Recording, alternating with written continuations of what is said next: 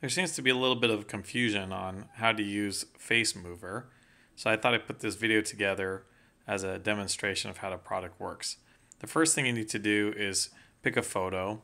You can take one off your iPhone if you have an iPhone with a camera, or you can look at your photo albums, or you can do a Facebook search or a web search. For this demonstration, I'm just going to pick one off of my photo albums. And let's pick one quickly. I got a few too many in here. So here's my daughter's photo.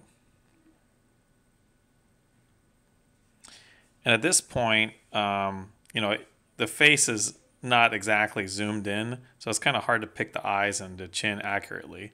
So what you can do is you can actually zoom in, like so, and then find one eye and click on it. And you can see is if you hold down, a little pop-up shows where your thumb is, the image underneath your finger, so that you can select the eye very accurately and center it as such. And you can pick the other eye. And then finally ask you to mark the chin. So we'll do that. And we can move on to the next step. And at this point, you have a selection of sample images which are out of copyright. Or you can also do a search on the web or on Facebook, for friends' photos and things like that. But let's just take one of the sample images. Now you see it's zoomed up a little bit too much, but if I double click, just like the web browser, it'll zoom out. Let's see here. Let's just pick the Mona Lisa.